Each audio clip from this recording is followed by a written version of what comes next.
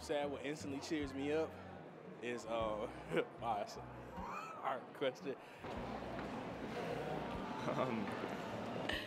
I don't know. When I'm sad, funny blogs is what cheers me up. Videos, anything ridiculous. Really terrible jokes, either dad jokes or dark humor jokes, Hitler jokes, anything like that instantly cheers me up. Listening to good music, because the beat is upbeat and happy and it makes me happy. When I listen to music. Listening to music, drawing, or being outside. Making music. I like to compose music, and I just love music. Music is my passion.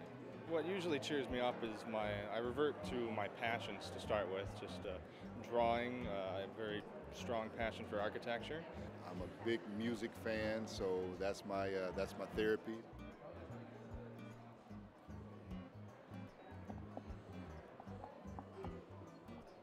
Whenever I'm sad, most of the time I call my mom and I have a conversation with her and talk to her about my problems, and she always seems to cheer me up and make me feel better. First, it's calling my mom, of course, talking to friends. Probably hanging out with friends, just being around friends that are happy, I guess. Talk to my friends to cheer me up. It's always good to talk to your friends, get a little input, what they got to say. I just got engaged last week, so my fiance is what'll pick me up instantly.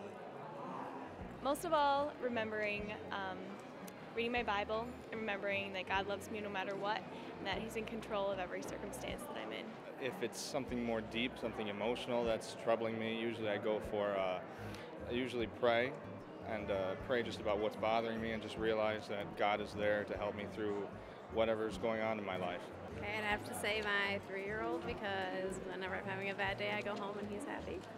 Spending quality time with my daughter. She always cheers me up. My cat, I found him as my child, so it's kind of like an instant cheer up factor.